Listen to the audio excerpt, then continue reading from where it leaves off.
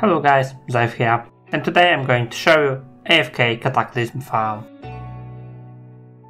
This farm is located in Eastern Kingdoms, in Twilight Highlands, near the Maw of the Madness. Before you go, remember to take with you Potion of Treasure Finding. You just have to place your statue between those elementals and kill attacking soul claimers.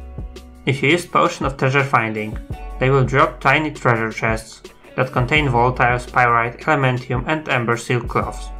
The most gold you're going to get there comes from those chests. Quick reminder, I'm doing a giveaway on WoW Talk for my subscribers right now. Check the description for more details. As you know how it works, let's go to the loot. After 1 hour here, I got 430 ember silk cloths, 31 hypnotic dusts and 10 celestial essences from disenchanting green items, some volatiles, 16 pyrite ore, and 22 elementium ore from chests. It gives us in total about 5700 gold.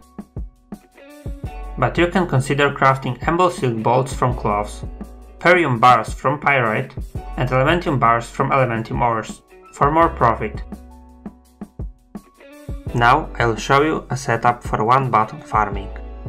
First of all, you will need GNOME Sequencer Enhanced add-on. Once you have it installed, type /gse in your chat. After that, this window should appear.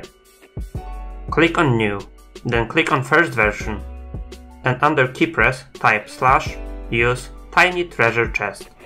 This action will be done every time you click the button.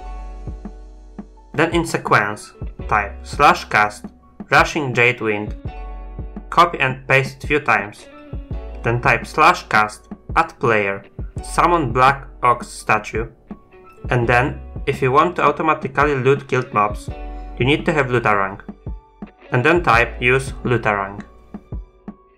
After that, click save, find your macro, and if it doesn't have an icon, create one by clicking create icon. Now you can drag it into your action bar and see how it works.